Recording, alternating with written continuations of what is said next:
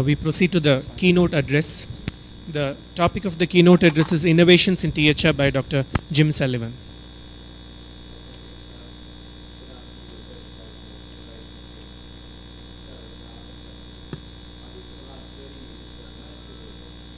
Work on hip arthroplasty has been directed at materials and articulations, and the bioengineers at the moment think they've got it pretty right. They think they've got implants which can regularly get ingrown. They've got good bearing surfaces which are enduring, and if the implants are put in properly, they do well.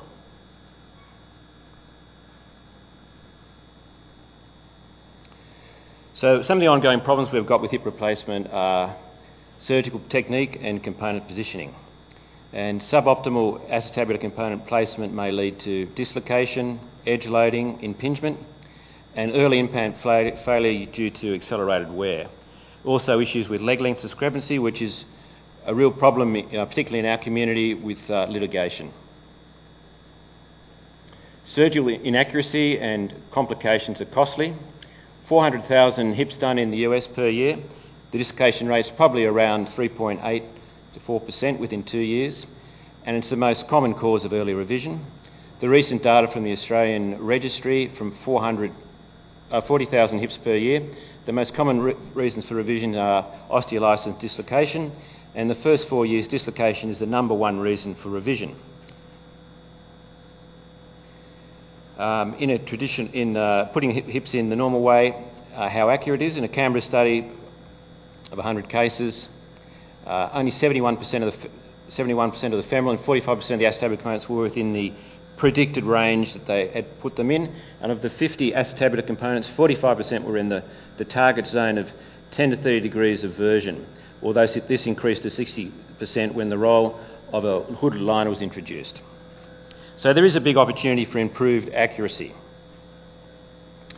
If we look at the experience out of MGH, comparing component position, how many were in the target zone. High volume surgeons managed to get it right 50% of the time. Surgeons who were on the resident only in 30% of the time. It's even harder with small incisions and when the patients are obese.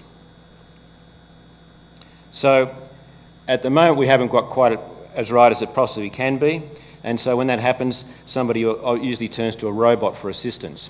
And some of the companies now are looking at using robots to assist with implantation of cups. So the planning's done with 3D CT as opposed to 2D plain X-rays, and then the execution's done the same as you would if you're doing a computer-assisted insertion of implants. So with the robotic arm-assisted hip replacement, and one of our hospitals has bought a robot, and so that's why I'm interested in it. You can compare the manual templating on this side. We're just putting our template up, and on the other side you do the templating on a 3D scanner, so you can actually try and reproduce the size of the stem, the offset, the leg length, the cup size, and the orientation.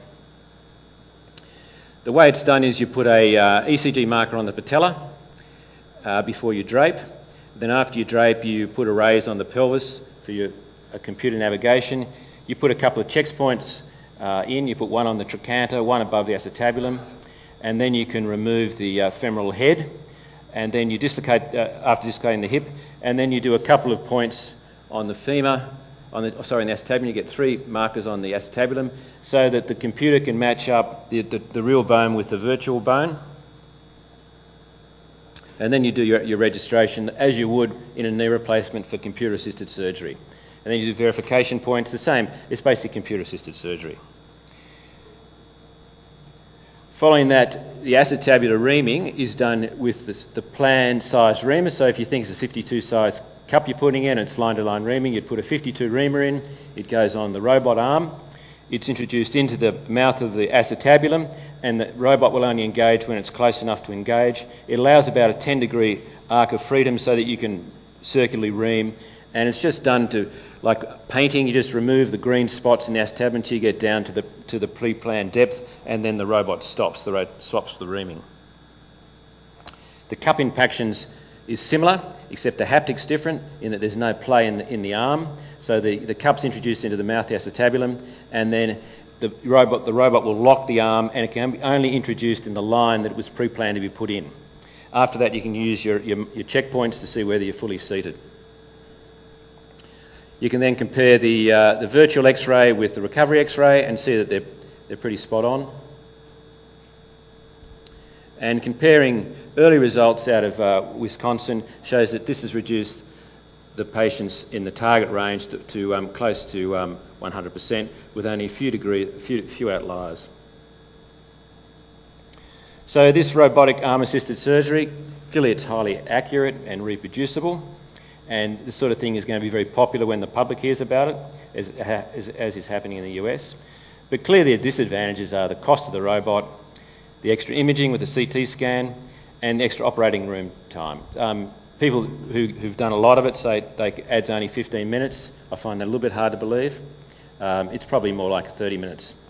And the other issue we've got is we still haven't really clearly identified what is the true position for the ideal cup. So there's still no consensus on what orientation to achieve for your cup. So even though you can get it spot on with the robot, it may not still be in the right place. So the study demonstrates that there is no consensus on the optimum orientation for the acetabular component in THR. Well oriented. What is the safe zone? 12,000 hips implanted between 2003 and 2012 at the Mayo Clinic. 58% of the dislocations that occurred after that were inside the so-called Lewinnig safe zone.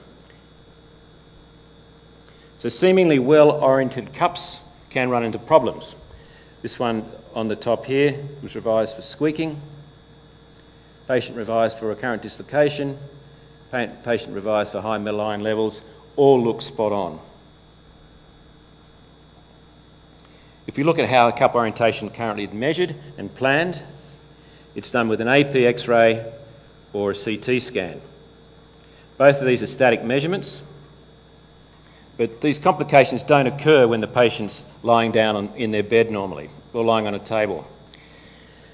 Dislocations occur during functional pelvic movements, so a low sit to stand, bending, shoe tying, basically flexion and rotation.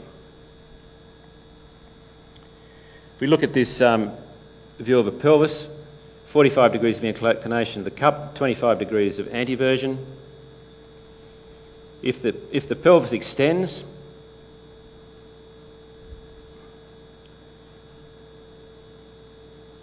or it flexes,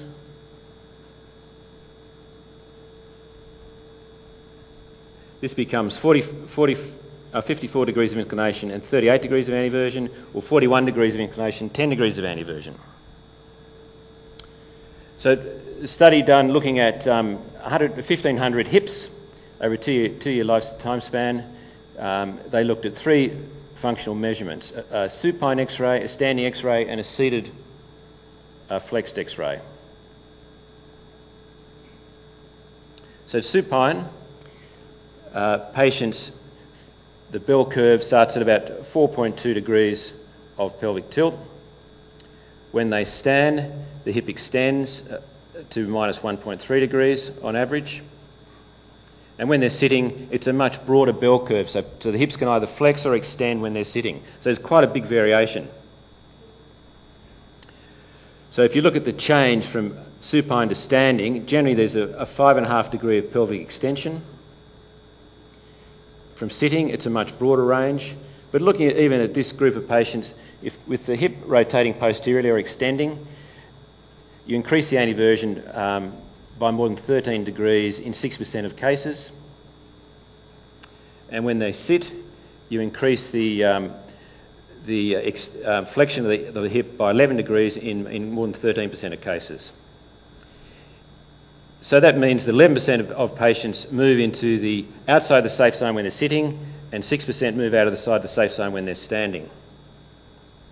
If you add a 5-degree error into that, it increases the volume of patients who are outside the so-called safe zone dramatically.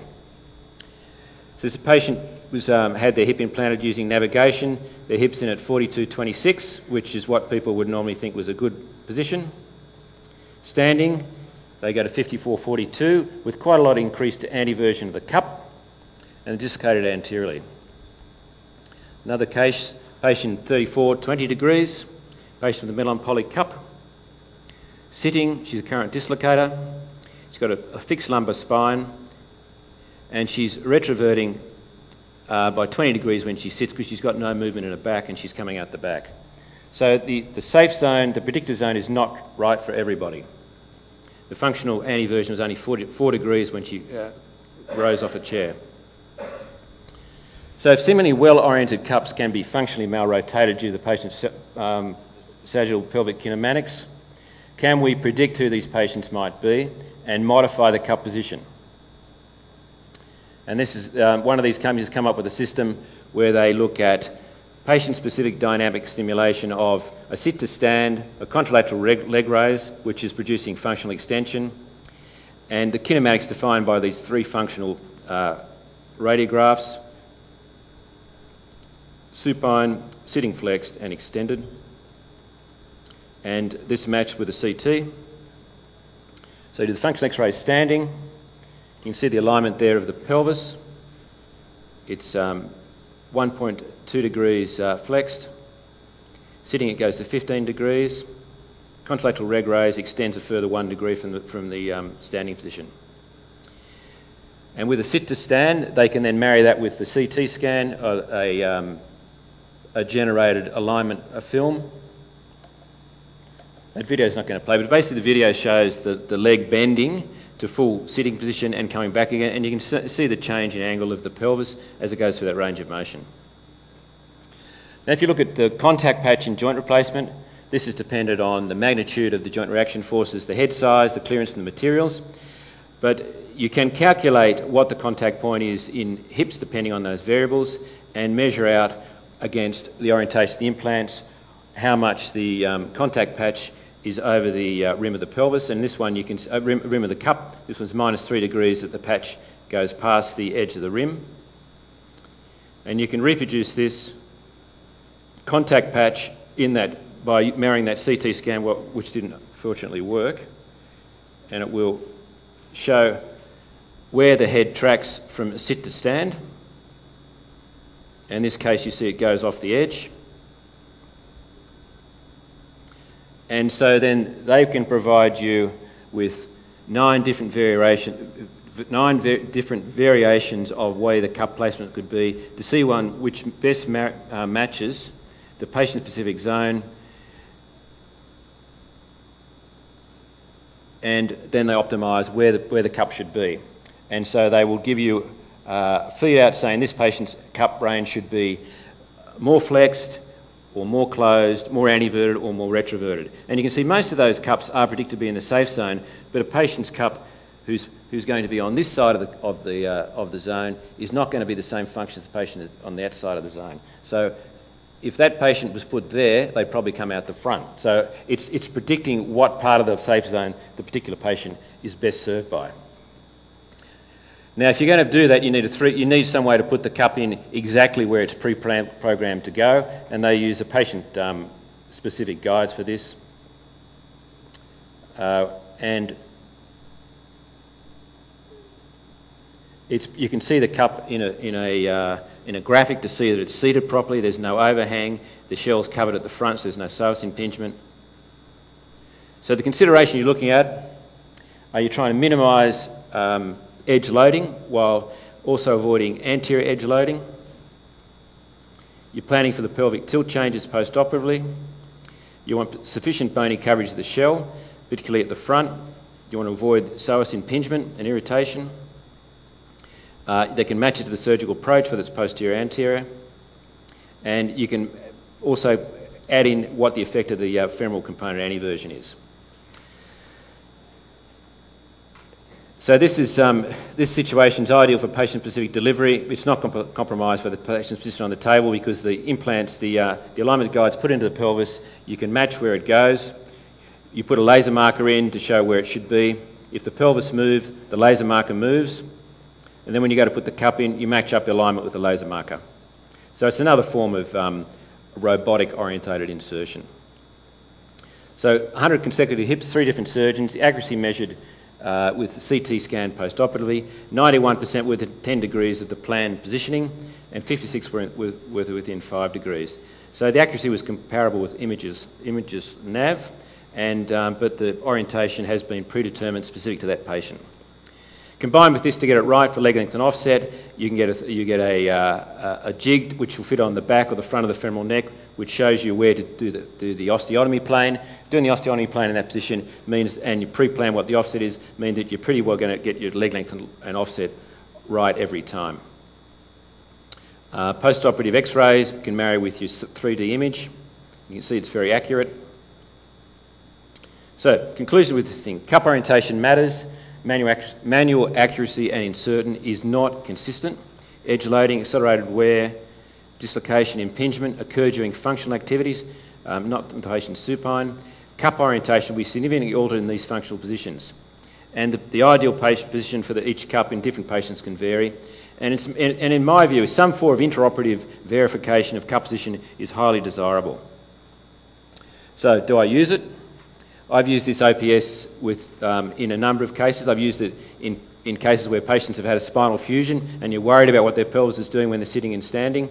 I also use it in young females who are quite flexible, where I want to put a ceramic bearing in. I'm worried about getting edge loading, but I don't use it routinely. As I said earlier, I use the anterior approach with a traction table and an image intensifier, and with this I'm able to check my abduction angle, my depth of the cup penetration, the broach size, the alignment, the leg length and the offset, and I think that's improved my accuracy consistently. Thanks very much.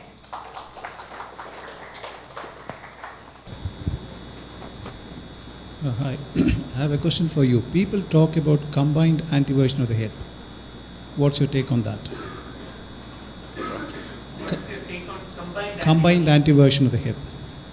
You look at the femoral anteversion first, and then try to marry the acetabular orientation, anteversion on that. Well, I think it varies. I mean, in some patients it's acceptable to have probably 30 or 40 degrees of combined anteversion. Other patients you probably want closer to 20 degrees. It varies. And I think that's been shown by that examination. Depends on how the pelvis moves through a range of motion. But there is an acceptable range where you'll be safe to do that. And generally around 30 to 40 degrees is probably 35 degrees is probably okay.